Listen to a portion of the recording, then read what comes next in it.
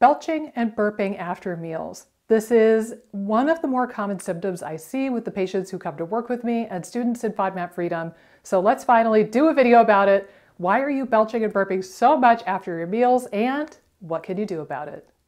First things first, I'm going to talk about the really low-hanging fruit real quick before we get into the nitty-gritty. If you are drinking soda or other carbonated beverages like seltzer water, that is going to be a major contributing cause to this problem. So for some of you, not many, but some of you, it might be as simple as just eliminating soda or eliminating seltzer water, and that this problem will miraculously go away. But if you're consuming a bunch of gas bubbles in your beverages, it's not going to be surprising that they want to escape in the form of a burp.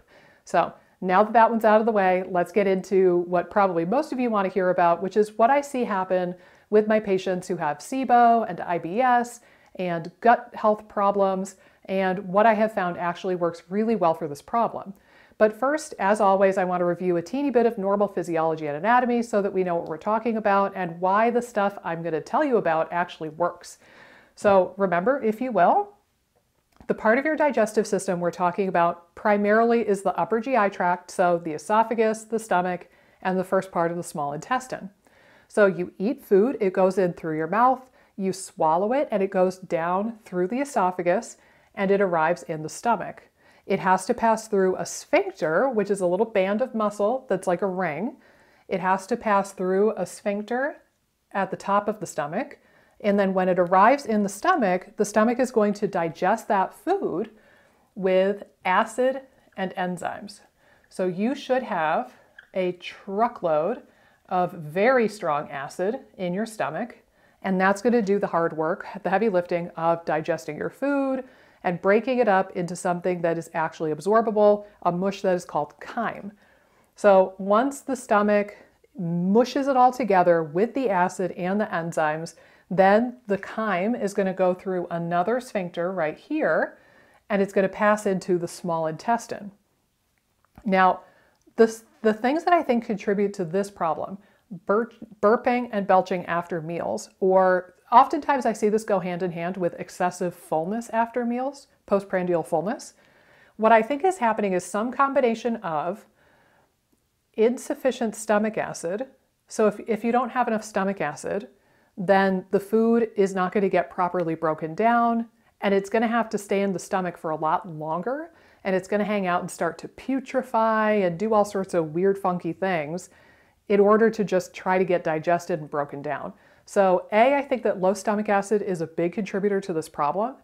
Also, you could look at this as being related to motility, which is my favorite topic ever, as you know, but the coordination of the swallowing, the opening of the sphincter, the closing of the sphincter, the mushing of the stomach contents, stomach emptying, which is a type of motility, the opening of the pyloric sphincter, the closing of the sphincter, all of that, and the movement of the food through the small bowel, all of that I just described, all of that movement of the food and the chyme is a type of motility. So it's not coincidental that if you look up the symptoms of low stomach acid, and you also look up the symptoms of delayed gastric emptying or something like gastroparesis, the symptoms are very, very similar. Now, gastroparesis would be more severe, certainly, but they all kind of mishmash together. And I think it's somewhere in the crossroads of insufficient stomach acid and poor motility. So the good news is, knowing that now, you know that you could tackle one or both of those things, and you could probably see the symptom largely dissipate. And I'll share with you guys, it was during the pandemic, but I don't remember when. I think it was like middle or late 2020. Out of the blue, for no apparent reason, unbeknownst to me, I just started having this problem.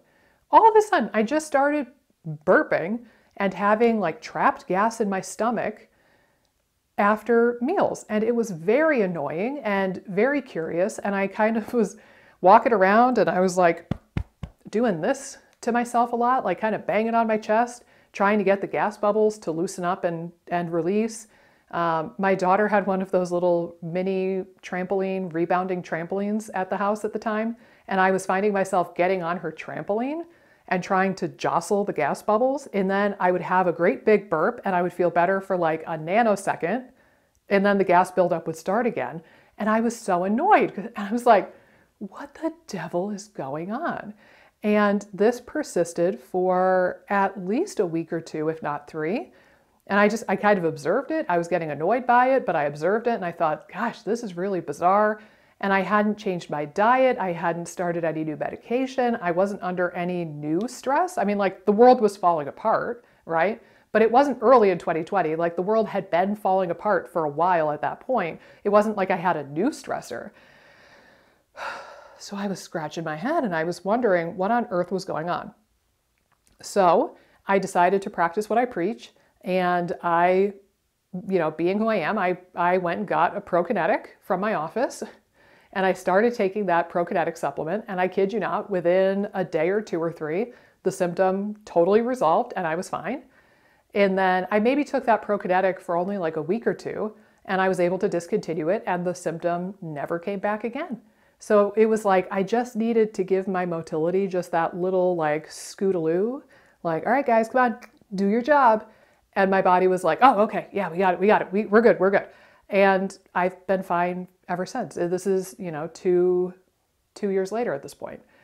So I know I'm an N=1, but again, this problem came out of nowhere. I remedied it with a prokinetic and it has never come back. Now, granted, I'd only had this symptom for like a week or 2 at that point. People who have had this going on for months or years might need longer term prokinetic supplementation, and you might need a lot more like gut-brain axis work and a lot more like attention to stomach acid and chewing and mindful eating. You might really need to dive into this a bit deeper than I did.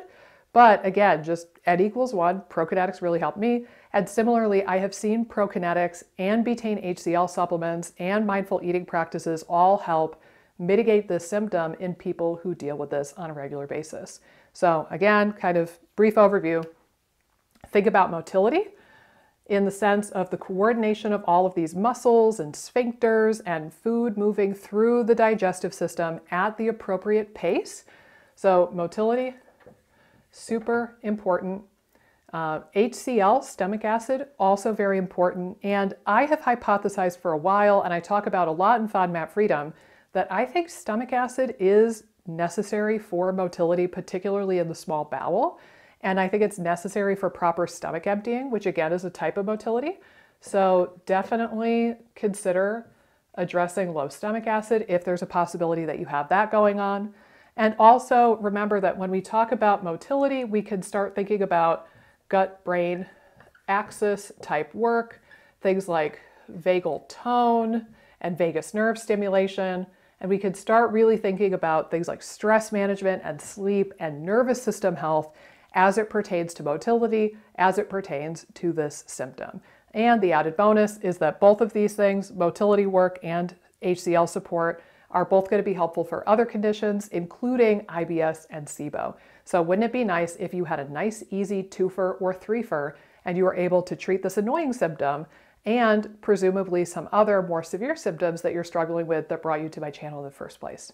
So go forth, enjoy the prokinetics. If you don't know what a prokinetic is, or you want to know which one is the best, which one you should do, check out other videos on my channel. I've got a bunch of them about different prokinetics. I'm also going to do an updated prokinetic video in the future about which one is coming out on top in my research on the topic with patients and students. So stay tuned for that sometime in the spring. But in the meantime, go forth, enjoy your prokinetics, try to tone your vagus nerve, and see if you can do a little bit more mindful eating. And I really think that this annoying symptom will be a thing of the past for you. Hey guys, if you like this video, be sure to subscribe, ring the bell, click the like button, and leave a comment down below with the videos that you would like to see me do next. Doing all of those really helps support the channel and support my efforts in making as many videos as possible for you guys. Thanks so much, and I'll see you in the next video.